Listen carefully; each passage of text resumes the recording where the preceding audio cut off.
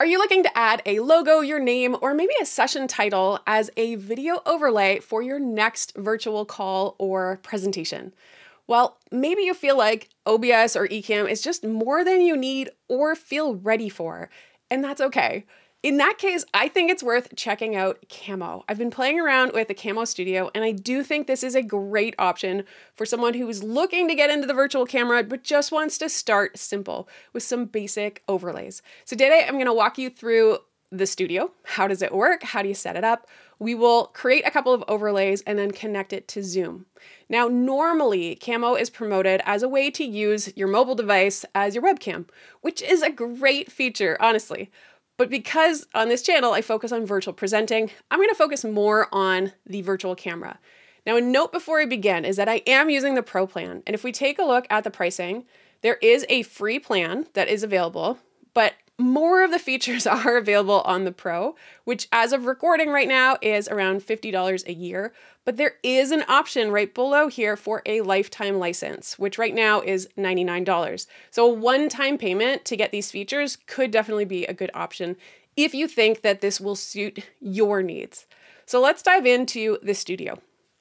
Right now you can see I do have my Sony camera is connected to the studio. And let's take a look here at the top left for camera settings. I can choose between different devices like my built-in camera, continuity camera, and up here at the top, I do have Camo on my phone. So if we briefly switch over here, I've got my phone on a tripod beside my Sony so that I can show you an example. I can bring this in, and now the settings have changed a little bit. So if I look here, I can see, first of all, my battery life, which is very important if you're using your phone. I can change the lens width, and I can change between manual focus and automatic focus, and I can adjust the focus level. There are also some options for my resolution, what do I want to come in, as well as your frame rate.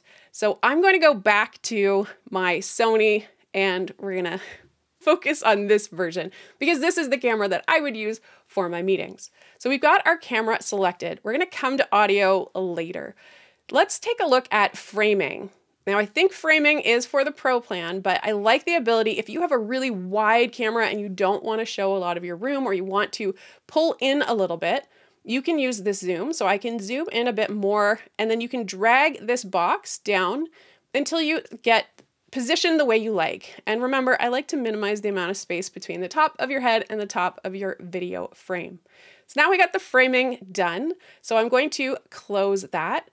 Let's take a look at overlays and watermarks. So this is probably what you're interested in if you want to use a virtual camera.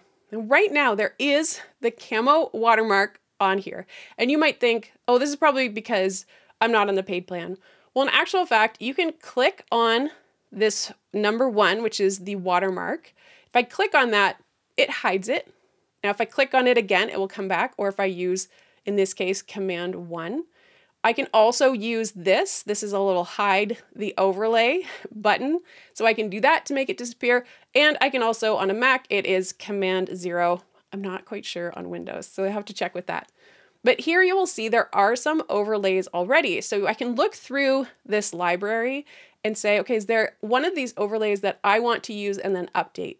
If you want to use one of these, let's say I like this one and I want to make it my own, I'm going to right click, say duplicate and edit. So I need to create a fresh one and then edit it. So if I do that, got to give it a name. So I'll call this lower left bubble. It's not quite a bubble. And now I've got it, and you can see all of these elements, and I can update these. So if I click on text, this one is the name. So now I can double click this. Oh no, over here, it's over on the side. So I could say cat, and I can just update this to everything that I want. I can also click on it here. It makes it a little bit easier. So I can just say trainer, speaker, and you can easily go through this way. So you can update something that already exists, which makes it nice. And if I click on the shape, so this is the rectangle here, then I can play around with the color. So maybe if I want something maybe a little bit more purple, I can also add my face. And so with this example here, this is an image. So let's just click through. So it's the first one. So I can actually import, use this plus element and bring in my picture. And if I want to get rid of this, I can right click on it and say delete. So maybe I don't want to have a picture and I can just move over my name like that. So you don't have to use it specifically, and I'm going to make that longer. So I have just updated one of the existing overlays and I'm ready to go. And when I go back using this little arrow here to go back to the studio, I can either use this shortcut to turn it on. So I can say Command 7 in the middle of a meeting if I want to show it. Oh no, that's not the one we made. Where's the one we made? Let's find, oh, it's up number 1. So I would actually use the shortcut Command 1 in my case. You can take a look at your computer if you're not using a Mac. And then I can hide it by clicking on this or doing Command 0. So you have some control while you are in the meeting. So that's an example of a preset one. So let's now create our own. I'm going to click on Create New and let's give it a name. So I'm going to just call this name Lower Third. And so I've got this fresh page with no elements and I can click on plus to add an element. Text, image, rectangle, circle. So let's just start by drawing one. And if you want, we can have this, maybe have a name Lower Third in the corner. And I am going to choose sort of a fill color over here. There we go. And now I'm going to add text. And in this case, let's drag this down on top of the box. I can change this to maybe be left aligned. I can update the text here. And I can change the font and adjust that regular, bold, etc. And the size, I can make the size a little bit bigger. That got cut off, so we can do this. So you have these options here. And the box, if you're on a shape, what's nice is they have these positions at the top right. So if I want to make sure that this is against the left side, I can press that button here.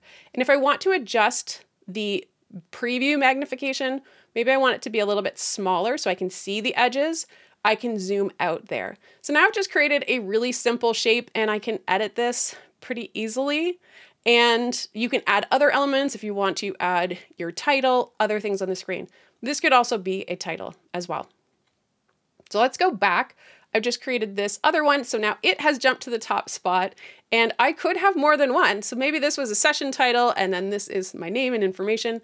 I can easily do that.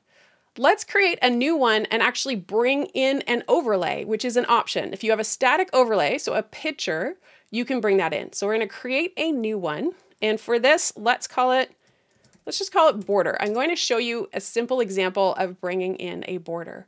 So let's make this a little bit smaller. And I have some graphics here that you cannot see, but they are in a little graphic window. You could either add plus and then say image and find it, but you can also drag and drop. So I'm going to drag this overlay and I've got it here and I drop and it's kind of small. So we're going to resize it, bring this up and we're resizing it until it hits the edges and it looks like it's covering all the edges. So I could do something like this, maybe pop my logo in the corner and then I bring this into my meeting for a little pop. It's a very simple overlay. So we're going to just leave that one as it is. So you can see how it's very easy to drag things in. Now I noticed that when I'm on an overlay, so this would be the border. On this example, right now it looks like if I were to edit this, if we right click and edit, and I click on the rectangle, there's no option at the moment for something like a gradient. So if you did want a gradient or kind of that nice effect with more than one color, this is where I would consider adding your own images. And I've got lots of videos on how to create your own, whether that's in Canva, PowerPoint, Keynote. We're going to create one more overlay, and this one we will say gradient lower third. And I'm going to drag and drop a lower third. This one matches the border. And let's zoom out a little bit here so I can see the edges. And actually, let's use this tool. We'll position it against the side and we can position it against the bottom. And then I'm going to drag this bigger up to the top corner. And it looks like it's covering the full thing. Then I can add some text. So maybe I want to add the title and make this a little bit wider and just say over here, I'm used to double clicking the text, session title. It's really fancy. And then increase the size a bit. So you can really create simple, quick overlays. And then once we go back, if you are running a session, now in this case, let's hide all the overlays. If I was running a session and I wanted to first introduce myself, I might show this overlay. So press on the 1, my session title will pop up. And then maybe I just want to switch to a border and just run the rest of my session and not worry about anything else. Or just hide the overlay once you are done with it. If it's something like a logo, you can just show that logo the whole time. So let's look at one other thing that we haven't yet before we connect to the call. So image enhancements, this does allow you some options. I do believe that this is pro plan, but I'm pretty impressed with the options for portrait and then privacy. So let's click on for background. For privacy, when it's really low, you've got this slider here and you drag it over, it can get more blurry or less blurry. It's actually a really nice blur. If you like that bokeh effect where you're in focus and the background's a bit blurred, this actually I think does a good job. It's not too distracting with when you move your arms or hands around. I think it does a good job with it. And you can just turn this up or turn this down. Privacy, on the other hand, is going to block. And you can make this, you can drag this to how much privacy you want. It's always going to block everything in your background though. And then finally, we have, if you have a green screen or if you want to choose a background, you can upload your own. What's nice about these features, is that a virtual camera usually doesn't play well with, or a virtual camera, if you have an overlay, does not mesh well with some of the built-in background options in something like Zoom or Teams. They'll put in a background, but if you have an overlay, it's going to hide part of the overlay because it's not a human. So this is a really nice feature if you want some privacy and you want an overlay. So I think it's a really nice mesh because they've done a good job with the background options here. And it's not nearly as distracting with what I've played with so far. So I think that's really helpful. There are also some options like adding some different filters over your camera, and you can slide this to the effect that you want to have. If you want to add a filter, which you absolutely can, and I won't go through all of those.